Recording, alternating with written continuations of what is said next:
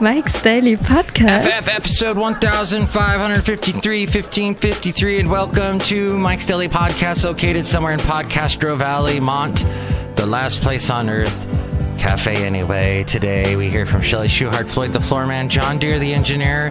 I'd like to say something at the beginning of this show, and that is to people that are listening to financial media or listening to Mike's Daily Podcast. If you get news from a particular place and they say to you, Mike's Daily Podcast. Well, if they say to you, Mike's Daily Podcast, then I guess you're listening to this show. But this is something that I want you to know. And that is, if you are watching like some 11 o'clock news or whatever, and they come on and they do something and they say,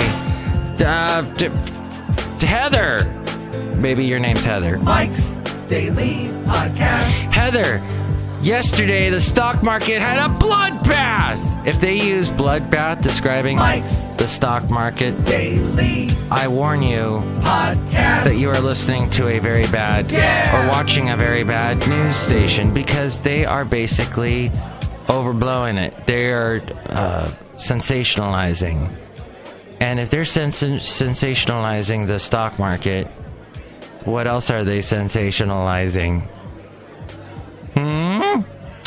My question there was, because basically the Dow, they call it the Dow, right? So it's already got down in its name. Down has Dow. It went down 4% yesterday, but it was up 6% in January. So we're basically where we were in November of last year. So it was not a bloodbath, so shut up. Hey, look who walked in. Hello, Mike Matthews. It's Chely Shoehart, gift shop supervisor. Oh my God, somebody walked in and interrupted me. Whoa, Mike, this is Floyd the Floorman.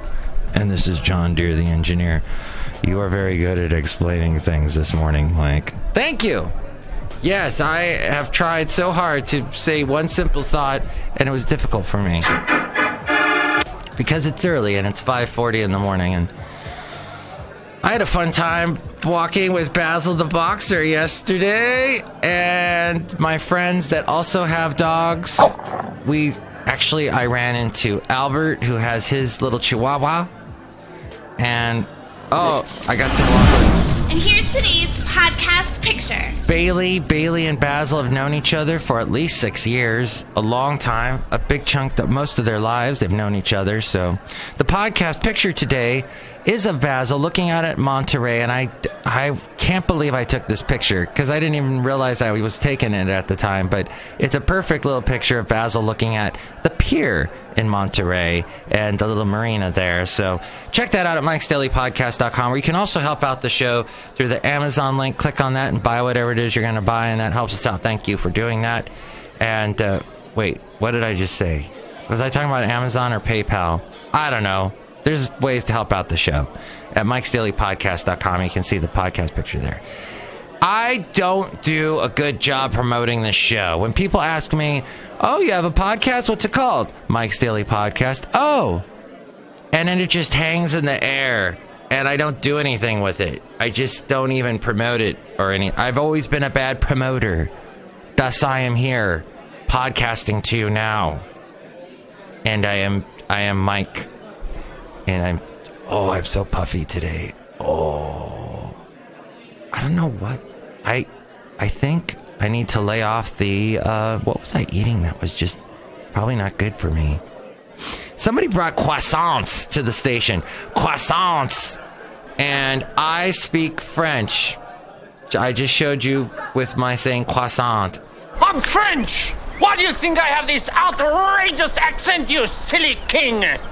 I had a delicious croissant, and they're probably not the best for you, but hey, I try and stay healthy. I got my smoothie going on here at Café Anyway, and I've got my delicious smoothies. Got the strawberries. All this is strawberries, banana, and a little bit of flaxseed. Water. Bam. Done. I don't add... Anyway. Café Anyway. Anyway. I don't add, like, milk or cream or anything. I don't buy milk. I don't know why I'm puffy today, but... I'm retaining water. Yeah, so I'm bad at promoting the show. People go, what's the show? What do you talk about? What is it about? And I don't know what to say. If you have a suggestion, email me, mikesdailypodcast@gmail.com. I expect to get an email from you that says in capital letters, nothing. Mike talks about nothing, but that's fine. And then or you can call me, actually, 336-MM-DAILY. That's 336-MM-DAILY, because it's a daily show, and my initials are MM for Mike Matthews. Oh, they just got how my name is. Wonderful. Okay. So, Trump has this huge ego. It's ginormous. Big. Oh. Ginormous. Really, really big. So big, in fact, you'd say it's huge. But it's so big, in fact, that he knows this Mueller investigation is going on. He knows he's got all this, that people are doing investigations. Hey, guess what? You ran for president. Everybody does investigations on everybody that runs for president. And especially when there's all this stuff going on with Russia. Well, it comes down to, you had a guy on your campaign named Carter Page who was all kinds of crazy. All kinds of, had all these connections to the Russians. Don't even try to defend Carter Page if you're in the conservative pro-Trump camp, because he's just are you crazy? Yeah, totally crazy. And I'm crazy, but I'm not crazy like that. You know what I mean? So he's nuts, and he's got these connections with Russia. And the FBI, who, this is the weird thing. The fence moved around, because usually Democrats are not defending the FBI, because the FBI is doing things like going after Hillary, and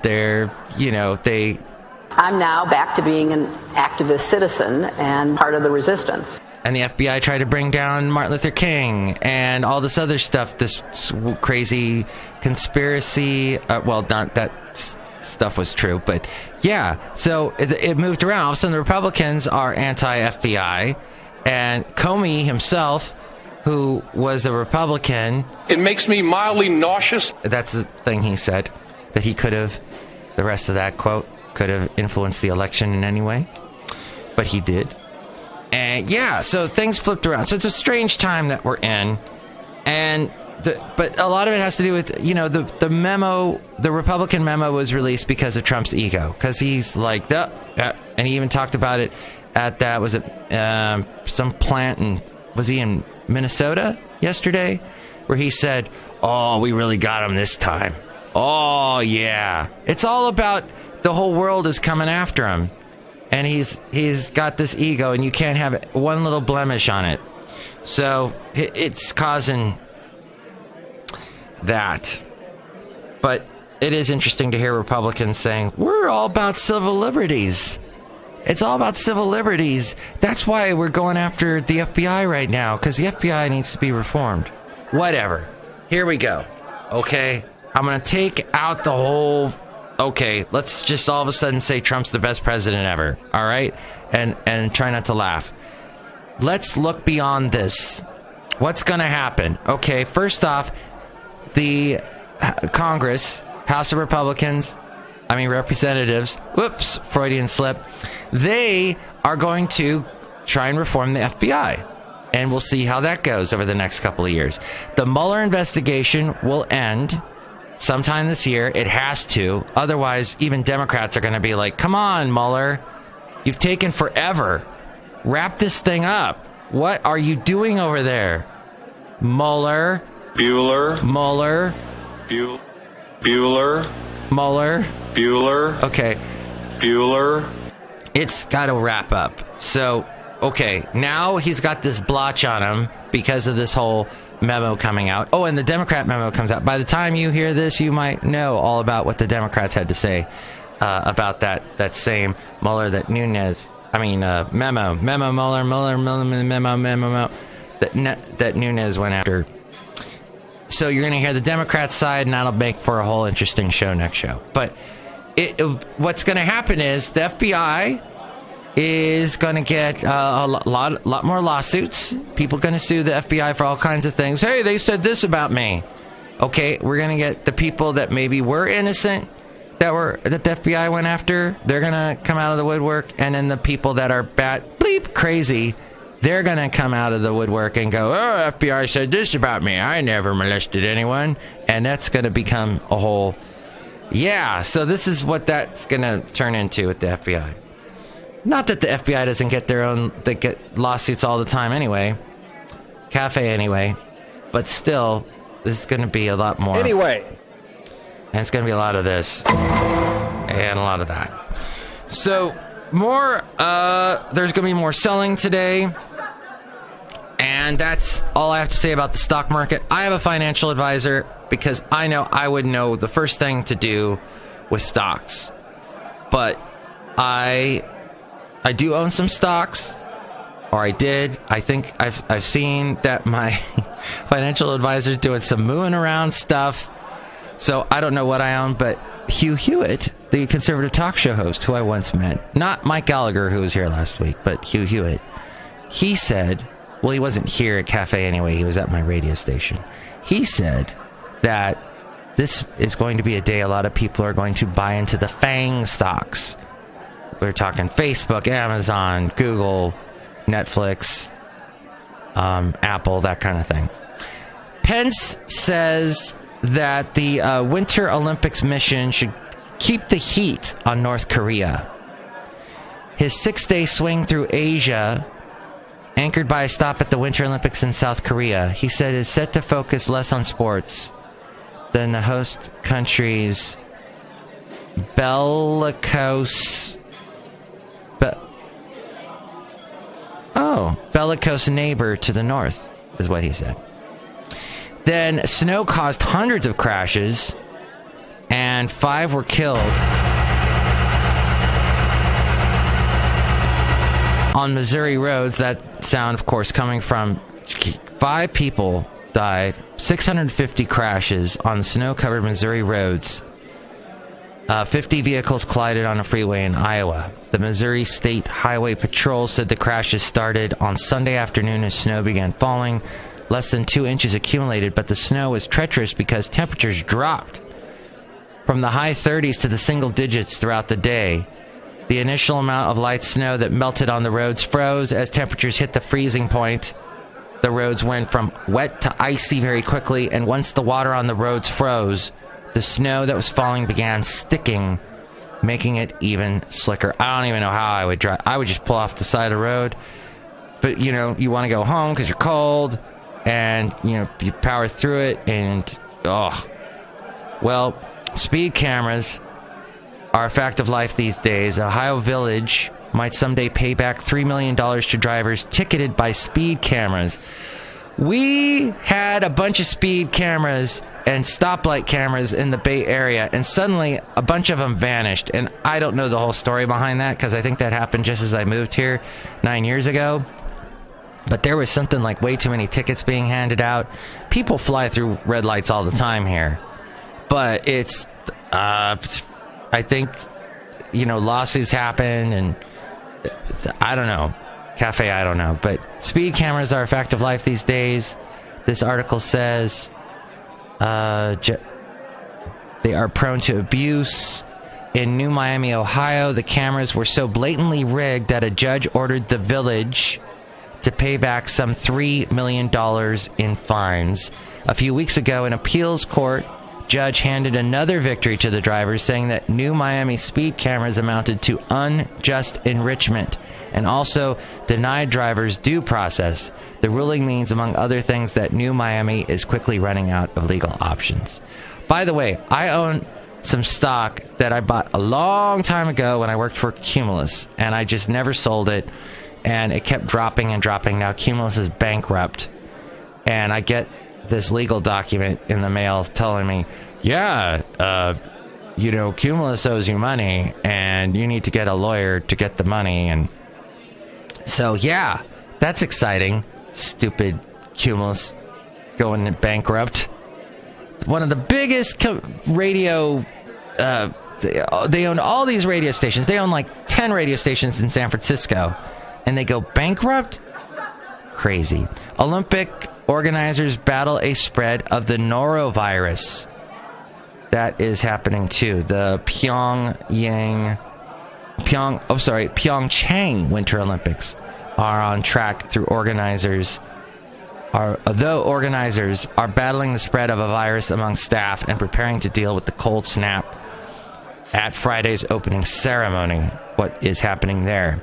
Spotify is about to become public. Their stock, it could suffer as Apple Music is becoming the most popular U.S. streaming service. Did you know? And Pandora is leaving Oakland and moving to Atlanta. They're not doing so well. Someone told me, you need to get a job with Pandora. And nope, maybe not the best idea. The battle between Spotify and Apple Music has raged for almost 3 years, but one company has emerged as a clear winner in the U.S. Apple's streaming music service is set to overtake Spotify among paid subscribers in America, according to the Wall Street Journal. And this could be a setback for Spotify, which is going to go public later this year. I still do not have either a Spotify account or an Apple Music account. I have a Slacker account. I have a Pandora account, which I never use. And mostly I like to listen to internet radio, the really obscure ones, because I like to see what the DJs throw out on the turntables. Police say a man shot himself fatally outside of a New York City hall. He drove up to a gate there and then shot himself at 7:30 a.m. yesterday. A chaos at Newsweek. Top editors are suddenly out there. Did you ever read Newsweek magazine? I think my dad used to subscribe to it. It was all nice and flashy inside, very colorful. Even in the 80s, very colorful magazine. Then they stopped publishing it, and then it went online, and things just don't seem to be going good for them. Staff in Newsweek's New York offices were told to stop working and go home for the day yesterday afternoon. And the Super Bowls... Now, I'm running out of time. I got to wrap this up. The Department of Homeland Security documents critiquing the response to a simulated anthrax attack. What they were going to do in case that happened during the Super Bowl on Sunday were marked for official use only and important for national security. But those documents were left on a plane. And so also McCain... Senator McCain to do a new bipartisan immigration plan.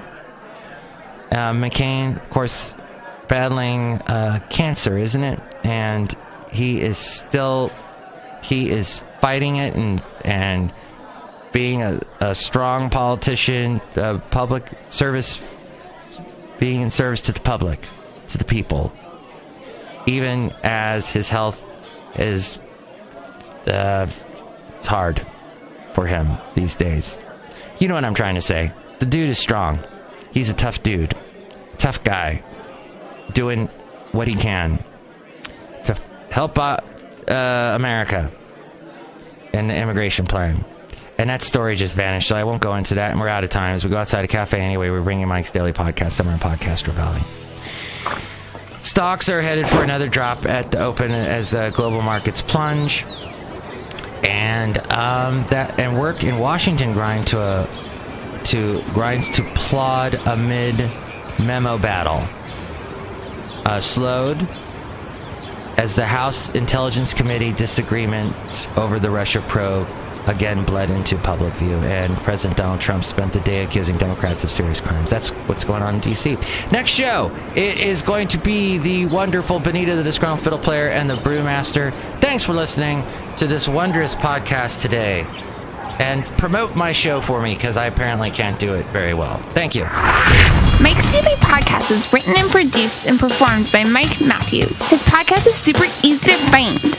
Download or listen to his show and read his blog at mikesdailypodcast.com. Email Mike now at mikesdailypodcast@gmail.com. See you tomorrow. Bye!